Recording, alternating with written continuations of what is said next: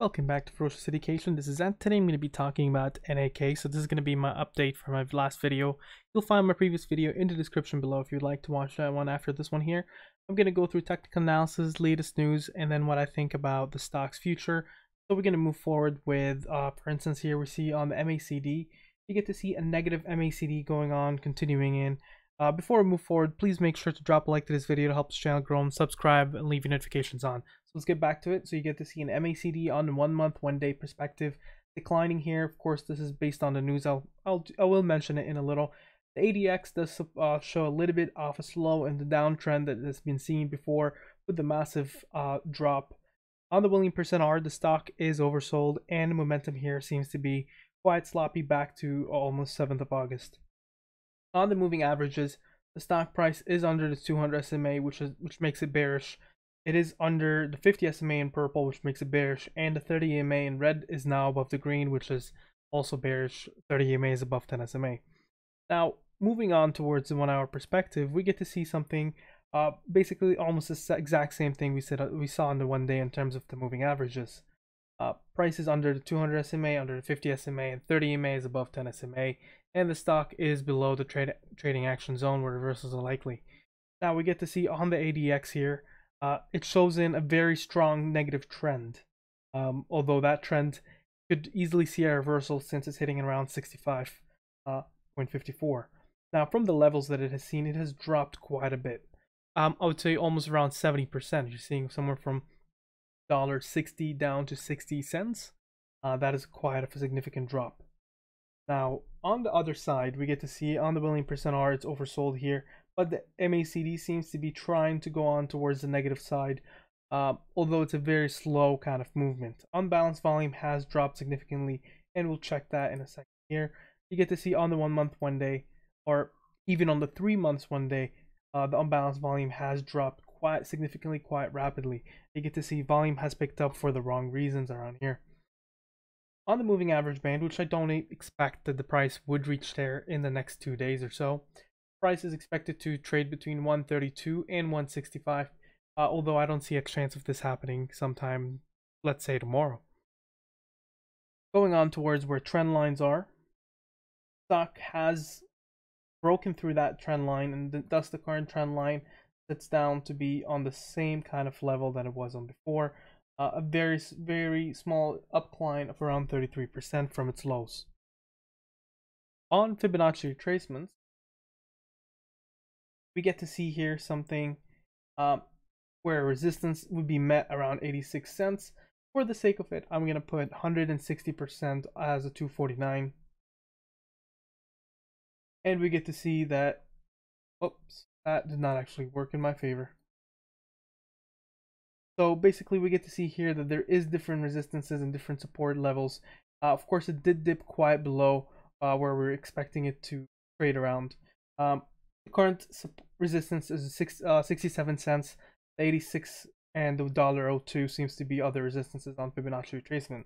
Now, significant supports and resistances. There was a significant support at the 63 cents, but it was broken below that. Now, the next significant support would be the 54 to 55 cents. Below that, we're seeing around the 51 cents, 49 cents, and then we're seeing down to the 44 cents, and then to the 40 cents. Significant resistances would be the 63 cents, and then above that, the 75 cents. Above that, we're seeing the 88 cents, and above that, we're seeing 8.96 and $1.11. So there is a lot of room to grow for this one, although I'm going to discuss here right now why the stock price has dropped significantly.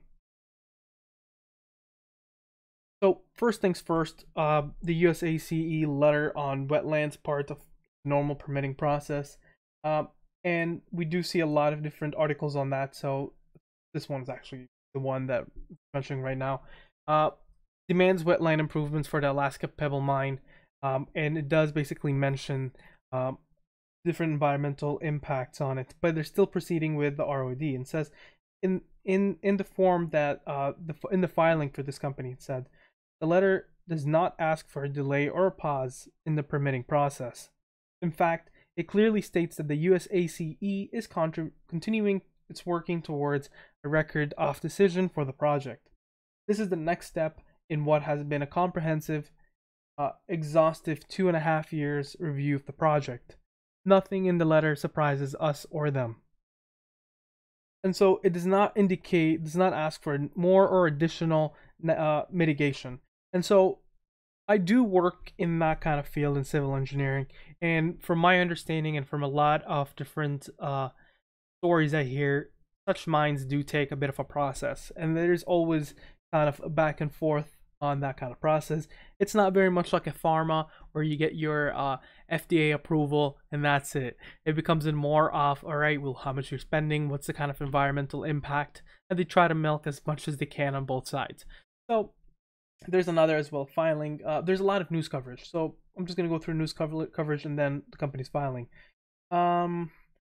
There is basically a letter saying that Trump's government is most likely going to be blocking this Pebble mine. Pebble mine, and one of the most controversial development proposals in Alaska, failed to pass U.S. security by the U.S. Army Corps of Engineers and qualify for a permit under the Clean Water Act. That was put out yesterday.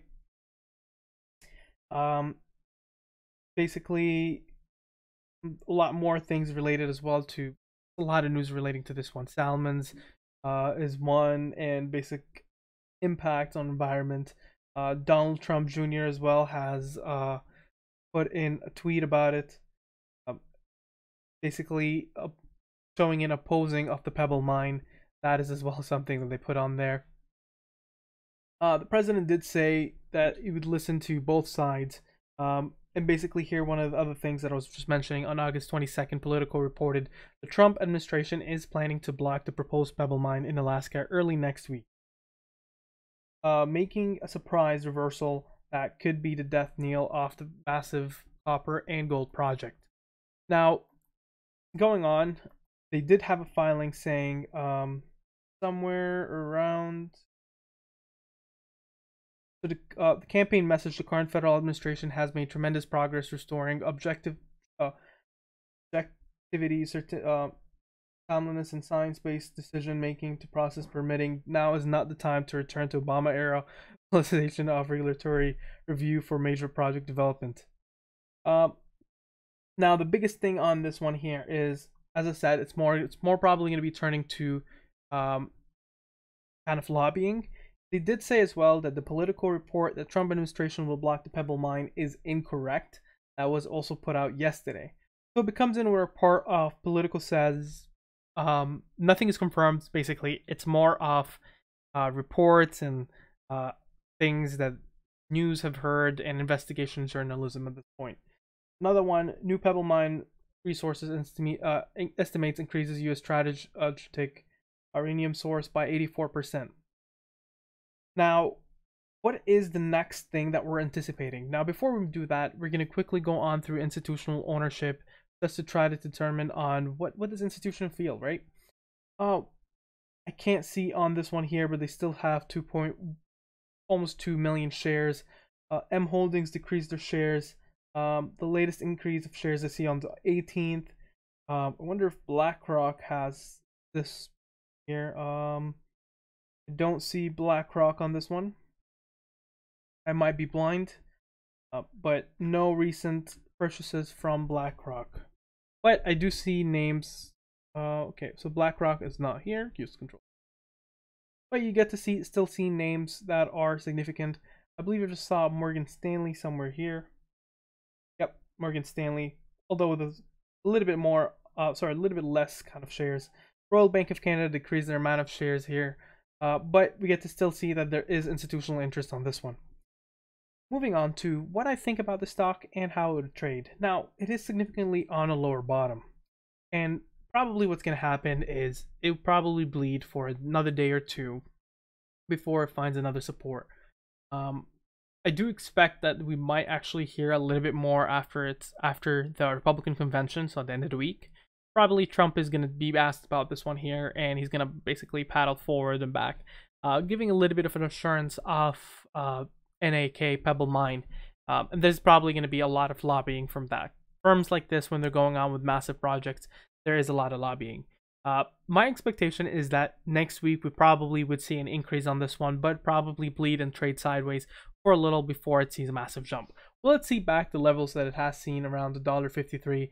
I do expect probably in a month or two. There is a high possibility it does reach there, but it's all related to politics right now. And if you're still considering buying, you want to consider a little bit of a stage where the stock price might be a little bit more stable on that level. What do you think about this sticker? Make sure you mention down in the comments below. Share, subscribe, and like, and have a wonderful day.